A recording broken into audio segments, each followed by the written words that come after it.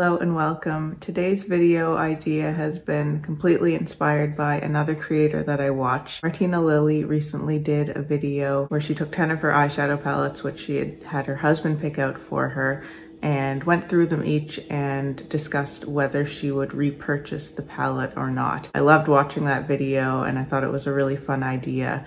I think she said that she had seen a couple of other creators do it before her as well, so I'm going to link all of those relevant videos below so you can check them out if you're interested. But I wanted to do my own take on that video concept because I just enjoyed watching it so much. So I asked my nephew Sam, he was actually on my channel quite a while back now, but he did my makeup in a video probably about a year and a half ago. So some of you might remember him, but I asked him to go through my palettes and pick out 10. I didn't give him any guidance other than to say, try to kind of choose a variety of brands and sizes of palettes, and he went through and picked out 10. So if you'd like to see what he picked and my thoughts on them and whether or not I would repurchase each of these 10 palettes, just keep on watching. I have all the palettes stacked up here and I'm just going to go in the order that they're piled. So the first one here is a Sydney Grace one. This is part of the Sydney Grace and Temptalia collaboration. This particular palette is the On the Horizon palette. So that's what the color story is. It's a beautiful palette. Of these three Sydney Grace and Temptalia palettes, this is certainly my favorite one. But would I repurchase it is the question we're asking today. My initial thought is no, I wouldn't repurchase it if I could. Just because I haven't used this very much lately, but looking at it again, it is really very beautiful and a lot of these colors do appeal to me quite a lot. I love these greens here. This shimmer actually has a little bit of a green feel to it as well, so you can get a really beautiful kind of gradient green look. I love the addition of some of these warm tones. This beautiful kind of coppery shade here with the gold are really gorgeous. The copper almost has kind of a rosiness to it as well. I like this matte here. It's a great kind of neutral mauvey shade. This one as well is a good one for putting in the crease and building some shadow, but without being too deep. And then this one here is really gorgeous as well. This incredible kind of bright metallic heathery type shade, really gorgeous. So looking at this again and thinking about it a little further, I think it's possible that I would repurchase this, but probably only if I could get it on sale, which is actually how I bought the three Sydney Grace Temptalia palettes in the first place, was on a pretty good sale. So I think maybe if I could get a good deal on it, I would repurchase it. But I do have to be realistic about the fact that I haven't used this very much lately as well. So kind of a maybe depending on the circumstances on whether I would repurchase that. Next up here we have one of the Pat McGrath quads. This is actually one of the first ones, if not the first, of her kind of special quads that ever came out, and certainly the first one that I purchased. This one is called Ritualistic Rose, and this is so my type of color story. I was very excited when this first released, particularly for this shade here, because I love pink eyeshadows and I love Pat McGrath's Blitz and Astral shades, and this is one of those shades of my dreams because you can see how sparkly and shiny and reflective it is, and the flip in color there is really phenomenal. It goes really well with this shade right here as well, which is less dimensional but a beautiful pairing for that lighter pinky shade there. You've got your gold here, which is not that exciting. It is a type of gold that I like. I enjoy those kind of paler golds. This gold to me is actually pretty similar to, I think, the one in Midnight Sun, which is another kind of paler, slightly cooler gold. And then you have this bronzy shade here, which is also beautiful. All of these shades are baked, so they have that drier feel and they go on really nicely on the lid. And they all have at least a little bit of shine in their finish. Here they are swatched. The color story works beautifully. And on the topic of repurchasing, I would definitely repurchase this, but again, it would have to be on a pretty decent sale, maybe like 30% or more off. It's another one that I love, but I just don't go to that often. I also have a whole lot of other Pat McGrath palettes, So I tend to like to work with a mixture of mattes and metallics and the more kind of sparkly, shiny shades. So the fact that all of these are more shiny shades does, I think, prevent me a little bit from using this more than I could. But because they are all shiny, I tend to go for her big mothership palettes a little bit more, just because I know that I have some mattes that I can work with in there as well. This is one that's very special. It's special to me because it was one of the first Pat McGrath palettes that I ever bought. And the color story is beautiful, really my style. But because I don't use it as much as I would like to, it would have to be on a pretty good sale for me to repurchase it. Now we have another Pat McGrath palette. So this is one of her big mothership palettes. This is the Divine Rose 2 palette. And if you saw my recent Pat McGrath palette ranking video, I think this was number 4 in my rankings. This is what the color story looks like. Really beautiful palette, but I have to say I would not repurchase this one. And even though it was ranked so high in my ranking, I think it's a great palette, but I wouldn't repurchase it because of the other Pat McGrath mothership palettes that have been released since this one came out, which really do a lot of the same things that this one does for me. So I feel like because I have especially Utopian Dream, I find it to be kind of the most similar in terms of the types of looks that I like to create from the palettes. Because of that one, I don't feel like I would need to repurchase this one if I lost it. Next up is actually a very new palette. This is the Suqqu palette that I reviewed very recently. It's the only Suqqu palette that I have. It is number 117, Akiurei. And that's what the color story looks like. So I will try to remember to link these recent videos that I've done as well, so you can see my more complete thoughts on some of these palettes. But I think if I lost this one, I would repurchase it. It's kind of a hard decision to make right now because I've only been able to use it probably 3 or 4 times since I've gotten it, but I've really enjoyed it every time. I think it offers something unique among the rest of my eyeshadow palettes. It's really very easy to work with, and this color story is totally my style. I love this kind of pinky shade. The green is stunning. The duochrome works really beautifully with the rest of the shades. As I've mentioned, I kind of wish this were more of a sparkly topper, but I was advised by one of my viewers actually that the pinky shade works nicely as a sparkly topper, and I did try that and it was quite beautiful. And then the matte here is just a very useful color. This is really a type of brown that I find very useful in the crease. I can use it as liner as well. It's not too dark, it's not too light. Can be blended out to be quite soft though, just as all of these shades can. So I think if I did lose this and had the chance to repurchase it, I would, because it's quite a special palette. Next up is the Glamlight Ice Cream Dream palette. This is one that I got quite a lot of use out of last spring and summer. It was really the only kind of pastel, fully colorful palette that I had at the time. I've since gotten the Natasha Denona pastel palette, which I tend to go to more now for pastel looks if I want to do that type of a look.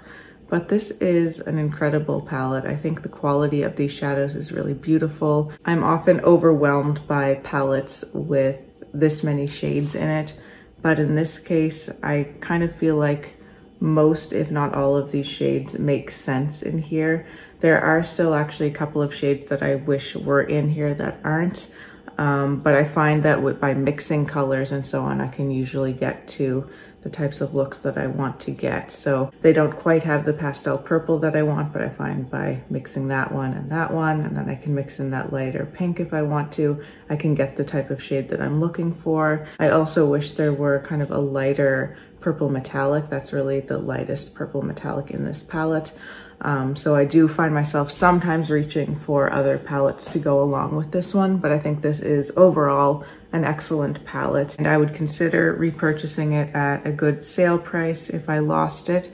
But I think while I had the Natasha Denona pastel palette, I probably wouldn't bother repurchasing this. I guess I'm thinking out loud here, but ultimately I'm going to say no, I wouldn't repurchase this one. Now another one with quite a lot of shades in it. This is the Natasha Denona Metropolis palette.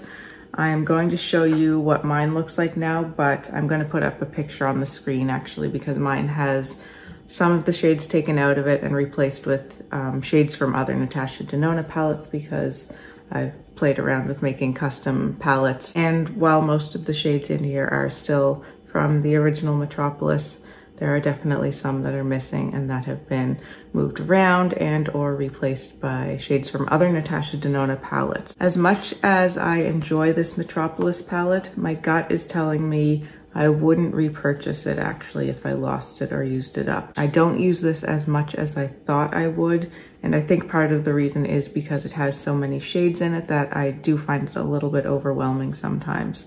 I know with Natasha Denona palettes you can work in quads, in any way, basically in lines or in like little square quads or diagonals, whatever way you want to. But I still find that there's just a lot going on with this palette.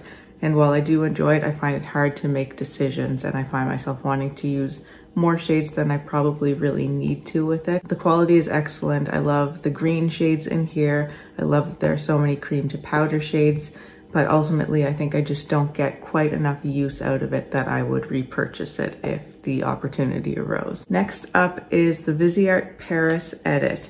This is one that I went back and forth on buying for quite a while and eventually decided to buy.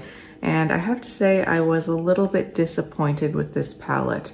A lot of the colors kind of didn't quite translate the way I thought they might, or didn't look in person the way I thought they might look based on pictures that I had seen. And I really don't use this very much and haven't enjoyed using it much the times that I have. So I have to say, although the quality is good and really there's nothing wrong with this palette, it's just not something that suits me as much as I thought it might. And so this is a palette that I would not repurchase. Next up, we have another Natasha Denona. This is the Zendo palette, and this is another one where not all of these shades are the actual correct shades in the palette, so I'll put up a picture for it. But this is a palette that I love and I think is quite special. It's a color story that really suits me. My favorite shade in this palette is that kind of pale mossy green. I love it so much. Sort of similar to the green in the Suqqu palette, but it's cream to powder, so it's more of a kind of matte finish. Actually, I'd love to work with those two shades together.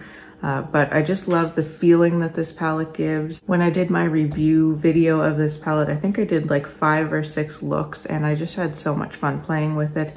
And I always like the looks that I come up with when I use this palette. So this is one that I definitely would repurchase. Now just 2 palettes left, and they're smaller ones. First up, we have one of my Victoria Beckham Smoky Eye Bricks. This is the shade Signature. And this is one of my all-time favorite eyeshadow palettes. It's just such an easy go-to. It has these perfect neutral shades.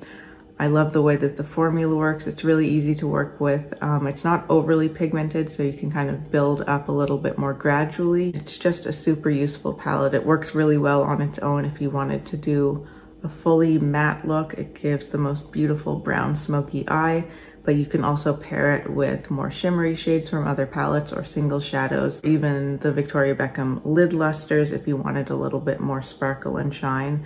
So I love this palette, one of my favorites, and I would definitely repurchase it. And last but not least, we have an Olivia Palermo palette. This is actually the only Olivia Palermo palette I have still at this point.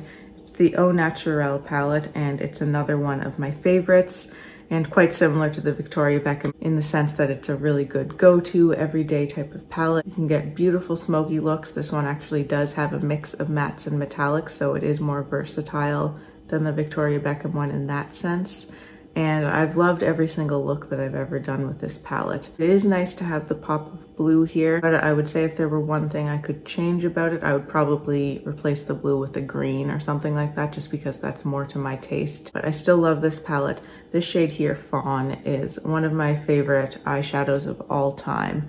It's this incredible kind of sparkly, shiny, brownish taupe that actually looks more impressive on the eyes than it does in swatches, but you can get a little bit of a sense of the dimensionality with that color. I just love it. I love that it's a neutral palette, but you've still got some like more warm leaning and more cool leaning. This one here is a little bit warmer. The one I swatched already there was a little bit cooler, warmer. You've got this nice kind of cream color that I find really useful in just kind of blending out, or if you wanted an inner corner highlight with that, or just to lighten up any of the other shades, you could always mix in that cream. So I think this is a really special palette, a really beautiful palette The packaging is amazing. It's probably the heaviest palette I have and has such a luxurious feel to it, and the quality is very luxurious as well. So I would definitely repurchase the Olivia Palermo Au Naturel palette. All right, so just to recap, I've got 4 here that I would not repurchase: the Viseart Paris Edit, the Natasha Denona Metropolis palette, the Glamlight Ice Cream Dream palette, and the Pat McGrath Divine Rose 2 palette. I have 2 that I would repurchase, but only if they were on a decent sale: the Pat McGrath Ritualistic Rose Quad, as well as the Sydney Grace Temptalia On the Horizon palette. And then we've got 4 that I would definitely repurchase even at full price: the Suqqu 117 Quad, the Victoria Beckham Signature palette, the Natasha Denona Zendo palette, and the Olivia Palermo Au Naturel palette. So that's it for this video. I hope you enjoyed it. Let me know if you have any questions or comments below. I always love to see those. If you had any thoughts on me doing other videos like this with other types of makeup, like lipsticks or blushes or whatever, let me know what you'd like to see. If you'd like to see more from me and you haven't subscribed to my channel already, I would love for you to do so. Thank you so much for watching. Take care, and I'll see you in my next video. Bye.